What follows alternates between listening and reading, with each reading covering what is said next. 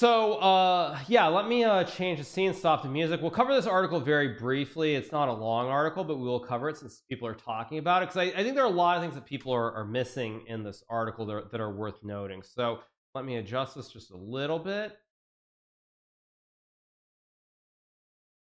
Okay, there we go.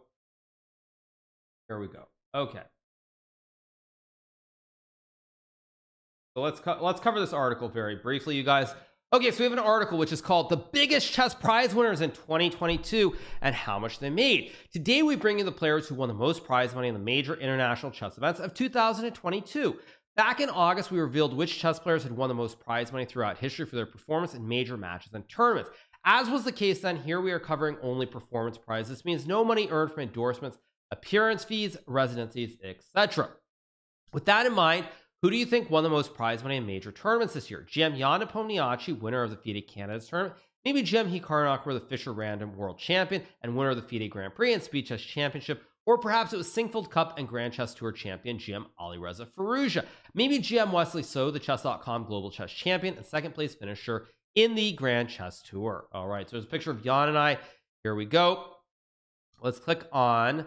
Let's keep going. The answer, of course, is GM Magnus Carlsen. Even with his last World Championship coming back in 2021, the winner of the Champions Chess Tour, Norway Chess, and both the World Rapid and Blitz Championship earned nearly $560,000 in major tournament prizes throughout 2022. It was the clean sweep of the World Rapid Blitz Championship in late December that catapulted Carlsen into first place for the year.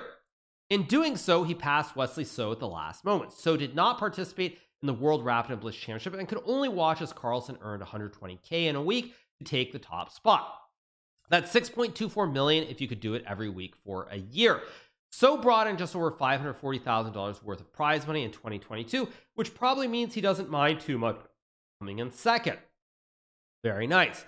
Nakamura was the third player to cross the $500,000 threshold, ending the year with about $515,000 after tying for second at the World Blitz Championship. Nepomniachtchi $430,000 and Firouzja $360,000 rounded out the top five. Okay, now the funny thing about this, you guys, is that if they included Titled Tuesdays, I'm pretty sure that I would be ahead of Wesley So, because if I had to guess, I'm betting that I won more than 25 Titled Tuesdays in 2022. I'm pretty sure that I won more than 25 with 2 a day or 2 a week. That's like 100 Titled Tuesdays. I'm betting I won more than 25. So actually, if you add in Titled Tuesday, I would be number 2. I don't know that for a fact, but I'm betting that I won more than 25. At any rate, we have the 100,000 club. Here's every player who earned 6 figures in major tournament prizes throughout 2022 from the Grand Prix that started in February through the World Rapid and Blitz Championships at the end of December. Now, this is the thing that I think a lot of people do not understand when they look at this list, which is that when you look at this prize money is great. Make no mistake. If you make $200,000 a year, this is what 1, 2, 3, 4, 5, 6, 7, 8, 9, 10, 11. So number 11 is Shakra Mamedyarov, who made $201,000. Now, obviously, that's a great amount of money to make. That is a huge amount of money to ever make in a year playing chess. What people fail to understand about this is that if you do not maintain your ranking, if you have a bad streak of 3 to 6 months, you will not get any invitations to the right events, and your income will plummet. So, for example, if you look at Shakra, if he's not playing the Grand Chess Tour right here, this income could easily be halved, if not more, in a year. So this is why when people look at this income, they're like, oh man, you guys are rolling it in. It's amazing. It's great. But if you do not perform every single year, if you have 1 bad year, 2 bad years, this income will be halved at least for anybody on this list. So if you're making like, 134,000, like Luquan Lam, for example, and you basically you fall off or something, this income goes down from like 134 to like 60, and this is pre-tax obviously as well. So again, it's not as incredible as people think it is. Secondly, when you look at the top, you look at Magnus with $558,000. He's a world champion, his best player in the world, and he only made $558,000. He's better than 8 billion people on this planet, and that's what he made. Now, separately, should sponsor deals should say one thing that I did see, and somebody in chat can find the tweet for me, but there was a tweet which said that there was a tweet from, I think, Tarjay Svensson, which said that Magnus made $1.7 million I believe in 2022, if I'm not mistaken. Let me see if I can find the tweet quickly. Let me see if I can find it. But there was a tweet from Tarjay somewhere. I don't see it right off.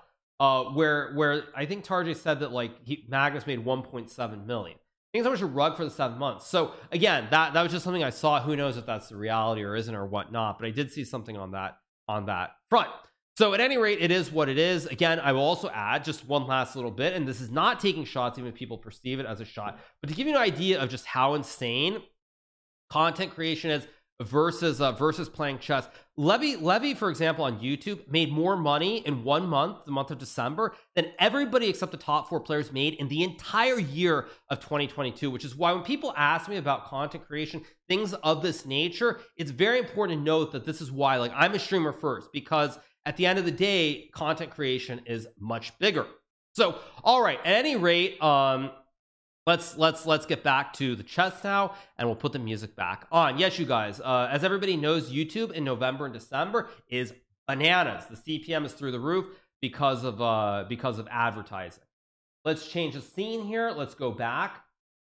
Where were we? There we were. So yeah.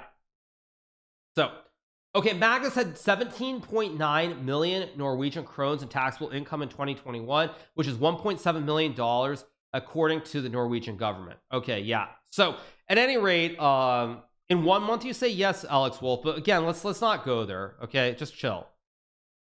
So we get G4, so takes knight d7, king e7, knight b6, and this is a big question: is this actually winning for black? Now, one thing that I realized about this endgame is I think this is a draw. Maybe it depends on how you set up, but I think if I get my king here, this is a draw, right? Or not? Is this? I'm pretty sure this is a draw. Am I crazy? How do you win this? Oh, you can just go g6. Never mind. I'm insane. Oh, it's only if the it's only if the pawn's on g3. Sorry, if the pawn's on g3, this is a draw. Sorry, this is a draw, right? Yeah, this is a draw. Sorry, it's only if the pawn is on g3. If the pawn's not on g3, then it's just winning. So never mind. So okay, so take so takes knight d7, king e7, and let's see what happens. I think there's a Desantin for the prime. I appreciate it. Thank you so much. So yeah.